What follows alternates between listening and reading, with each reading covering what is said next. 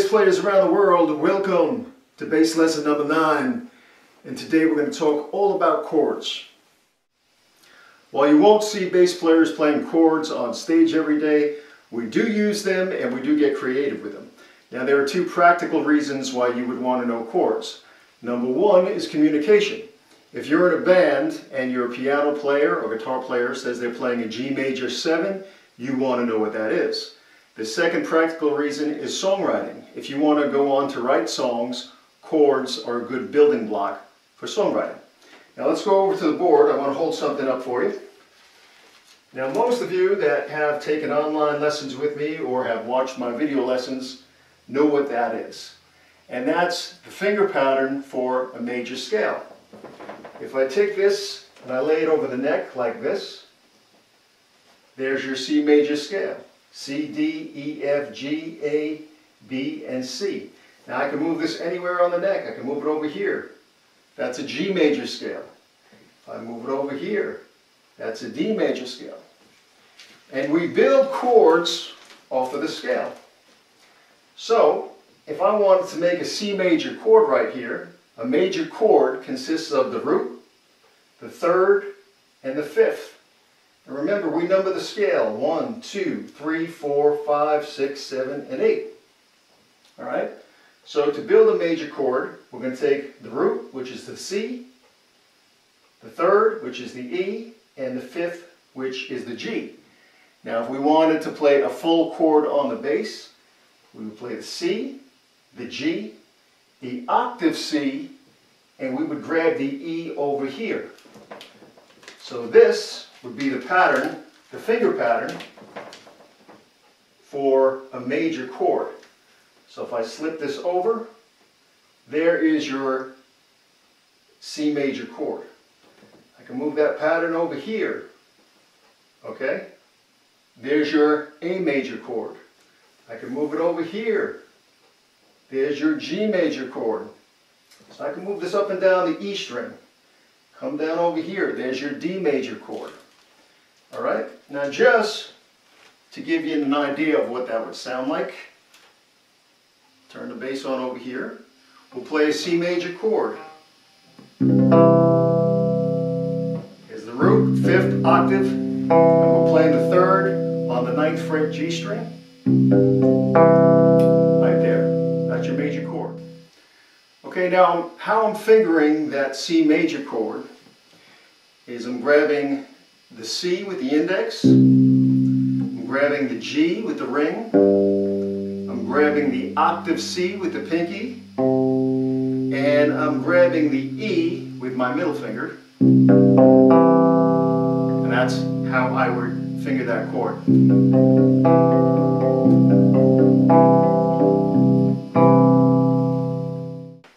Okay, now let's build a minor chord. Now, if I hold this up, what is that? Well, that's the finger pattern for a minor scale. Now, let's take the relative minor to C major, which is A minor. We'll move it over. So there's your minor scale.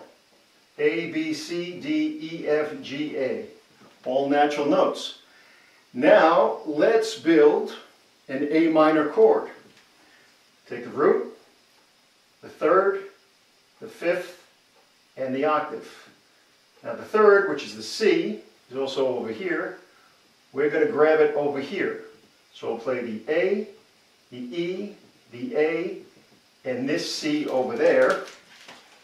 And that will look like this. Okay? Now I could take this finger pattern and I can move it up and down the E string. There's a G minor chord. There's an F minor chord. Move it down here. There's a D minor chord. Okay, so as I told you in previous videos, recognize the patterns. Alright, so let's just hear how that sounds real quick.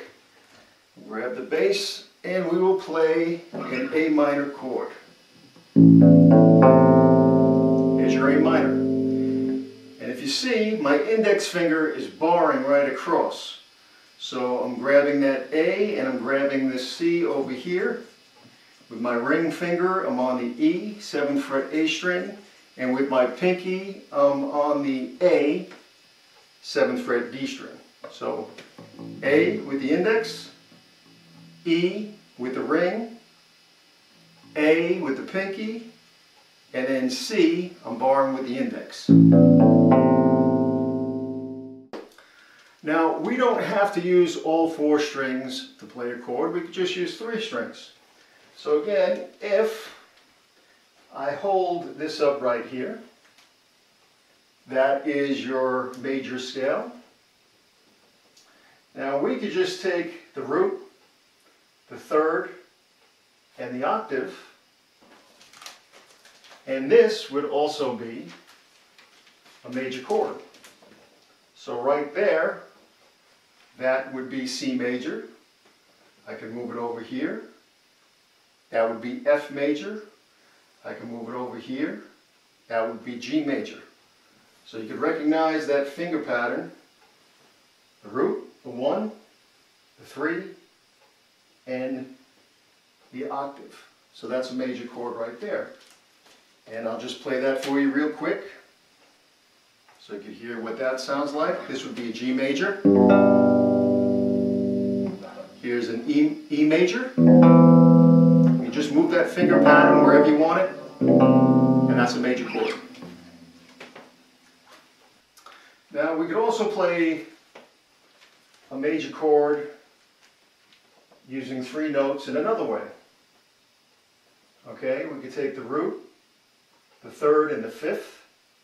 So the root, the 3rd, and the 5th we could grab over here, and that would basically be a major triad. Okay, but it's still a major chord. So we could put it over here, and that would be a finger pattern for an F major. We could move it over here. That would be a G major. So if I were to play that chord with the root, the 3rd, and the 5th, that's going to sound like this.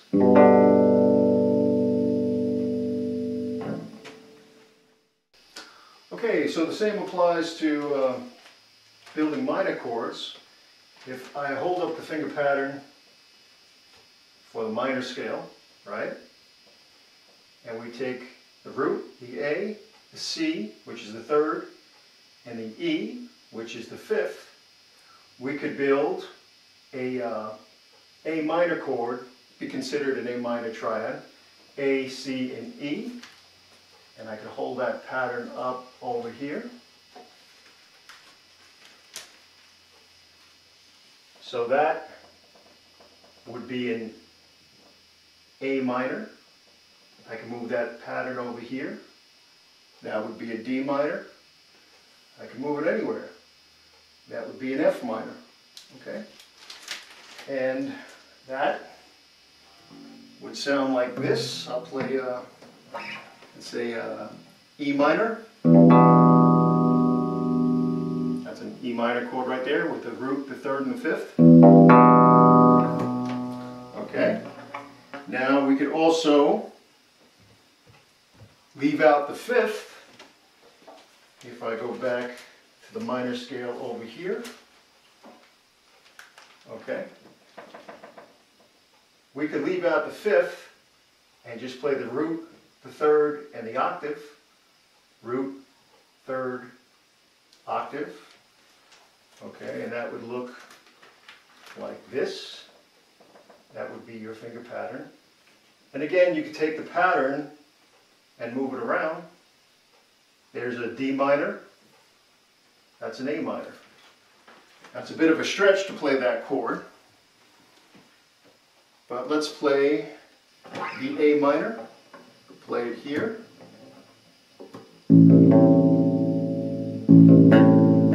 Play the E minor. Move up here to G minor. All right, now if you see chords written down, the major and minor chords are pretty simple to identify. If we were to play, let's say, a G major chord, they would just give you a G like that. And if it was a G minor, you give it a G and then a little M like that. Alright, now in blues, a very popular chord to use is what they call the dominant seventh. And that would be used mainly on the 4 and 5 chords. I'll show you that in a second. But here is the finger pattern for a dominant seventh. So if I was playing a 1, 4, 5 in E, A, and B, I'd play that A7 right there, and then I'd play that B7 down there. Hopefully you can see that, it's kind of low.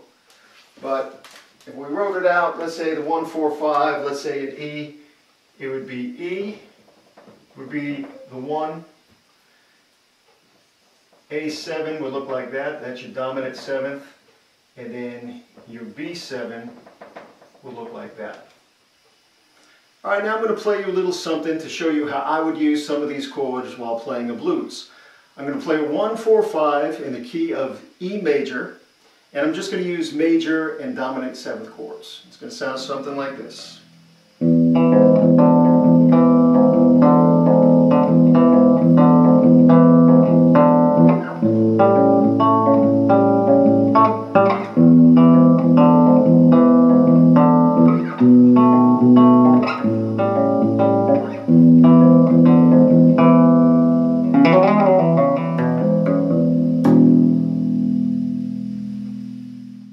Alright, now I want to show you some more fun chords that you could experiment with and show you how they are built.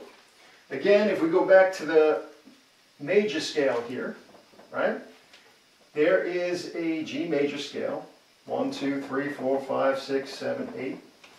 And for this one we're going to play a G major 7.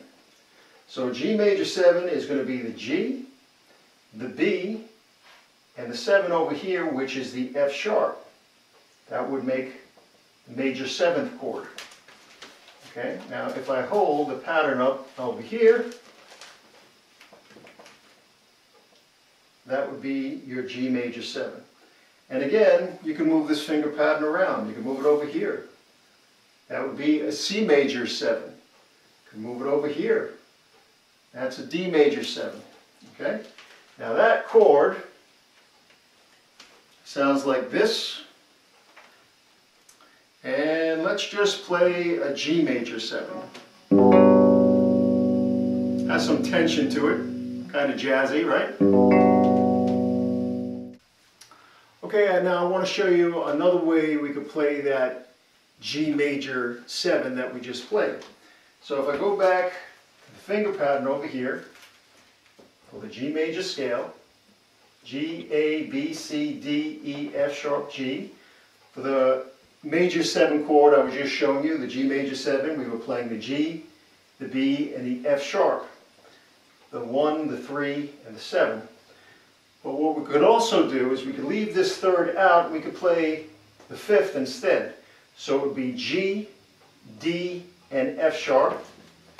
And that would look like this. That would be the finger pattern right there, G, D, and F sharp. Alright, now I want to play that for you right now so you can hear what that sounds like.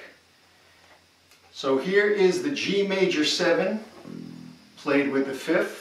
So this is G, D, and F sharp. Here's the G major 7 with the 3rd. I kind of tend to like the G major 7 with that 5th in there instead. Kind of bright and happy. Now let's build a minor 7 chord. So we'll go back to the minor scale finger pattern. We'll put it over G. Okay, so G, A, B flat, C, D, E flat, F, and G. We're taking the root, the G, the 3rd, the B flat, and the 7th, which is the F. But we'll play this B flat over here. So if I take the finger pattern for a minor 7, right? There's your minor 7. I'll just slide it over. And there is your G minor 7. Okay? And that is going to sound like this. And I'm going to grab the G with my ring finger, the B flat with my index, and the F with my pinky. That's what that sounds like. Here is the G major 7. Here's the G minor 7.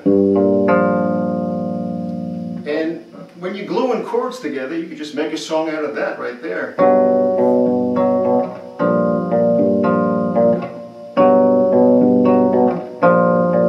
Kind of jazzy. Let's drop it a half step, then a whole step. And let's finish off with a major 7 right there. Add some tension. That's kind of cool, right? So the idea is to take a lot of these chords and mess around with them and see what you can come up with. Alright, if you see these chords written down, it would look like something like this. If we were playing a G major 7, excuse my messy handwriting, but it would look like that, and a G minor 7 would look like that. Alright, now let me show you another chord I like to use. It's called the suspended second. And if I put, we'll just use C for the time being. There's your major scale right there. And I'm going to use the second right here. So we're going to play the 1, the 5, and the D, which is the second, we're going to grab up over here. So that would look like this. It'll give you a nice stretch, but it's a nice sounding chord. So that is a suspended second chord. Alright, now I put together some chords as a fun little exercise that you could experiment with. We're going to be playing a G suspended second, followed by a G major 7, no third. We'll be playing the G major 7 with the 5th. Then we're going to be playing an F sharp minor 7, followed by an E minor 7. Alright, and that's going to sound like this.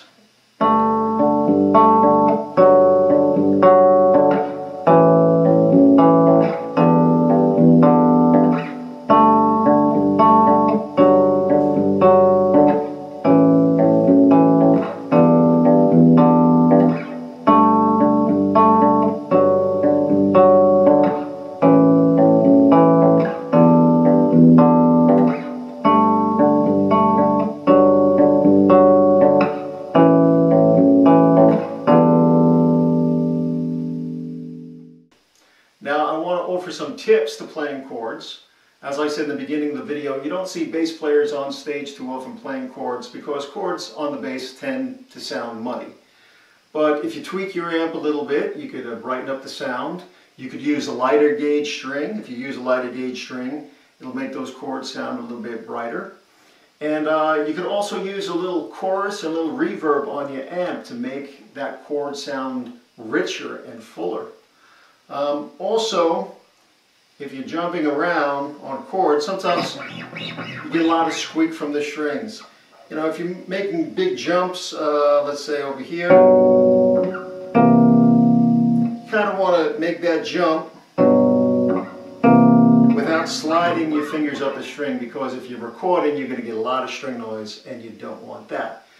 Now, for the chords that I've been playing in this video, I've been finger picking, playing arpeggios like this, but you could also strum the chord.